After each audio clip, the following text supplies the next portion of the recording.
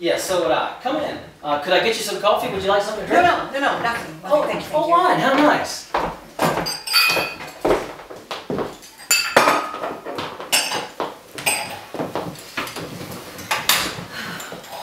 How was your day? Swell. Yeah.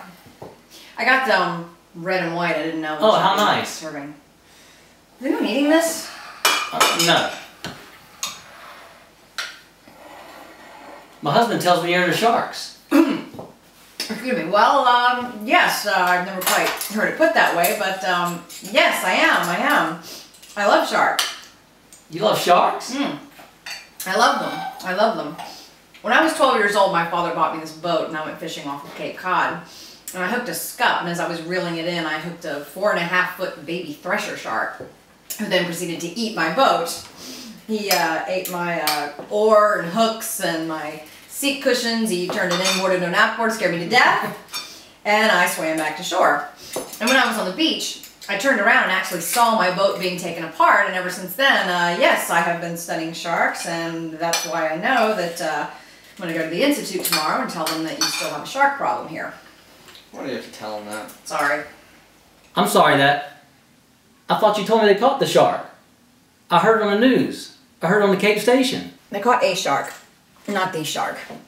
Not the shark that killed Chrissy Watkins. And probably not the shark that killed the little boy, which I wanted to prove today by cutting the shark open. And you know, you may want to let that breathe for nothing.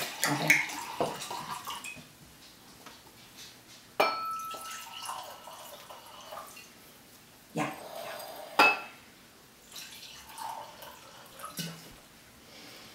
You know, you're going to be the only rational man left on this island after I leave tomorrow. Where are you going? I'm going on the Aurora. The Aurora? What's that? It's a floating asylum for shark addicts. Pure research, 18 months at sea. Martin. He hates water. He hates boats. When we go on the ferry to the mainland, he sits in his car. It's a childhood thing. I think there's a clinical name for it. It's drowning. Listen, is it true that most shark attacks happen in 3 feet of water, about 10 feet from the beach? Yeah. And that before people swam for recreation, I mean before sharks knew what they were missing, most of these attacks were never reported. That's right.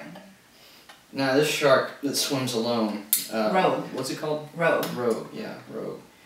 Now this shark, he swims in a place where the feeding is good until the food supply is gone. Yeah, it's called territoriality. It's just a theory that I happen to agree with. Well, why don't we have one more drink and go down to the dock and cut that shark open?